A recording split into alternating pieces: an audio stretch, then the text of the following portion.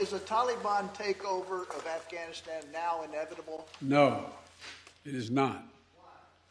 Because you have the Afghan troops have 300,000 well-equipped as any army in the world, and an air force, against something like 75,000 Taliban.